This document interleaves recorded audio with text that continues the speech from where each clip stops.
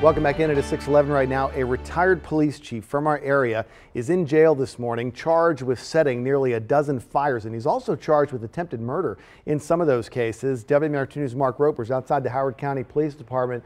Mark, this is a bombshell investigation, and police are going to put out some more details later today. What do we know so far?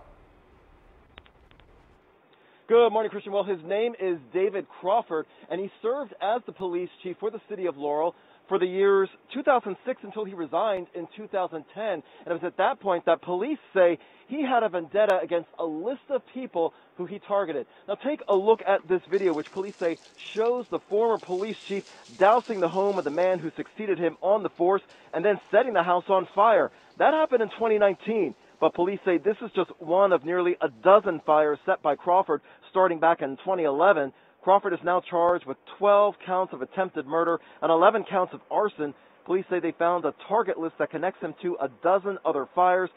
Fires, police say, involve Crawford's former officers, his doctors, and even members of his own family. Police say former Laurel Police Chief Rich McLaughlin not only replaced Crawford on the job, he's also one of his victims.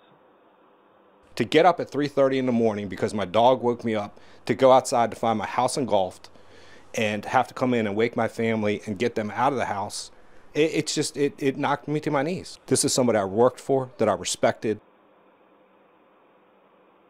Now this map shows how far and wide this investigation covers 11 fires over a period of 10 years in 4 different counties.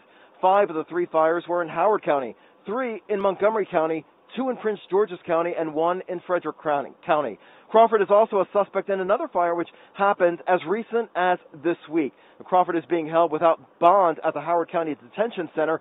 He has a bond review set for this morning. Meanwhile, there's a news conference scheduled here in Howard County this afternoon with police and fire officials from 4 different counties. And we're expected to learn more about the case, as well as if Crawford is involved in any other fires that may have taken place. We're live in Ellicott City. Mark Roper, WMAR 2 News.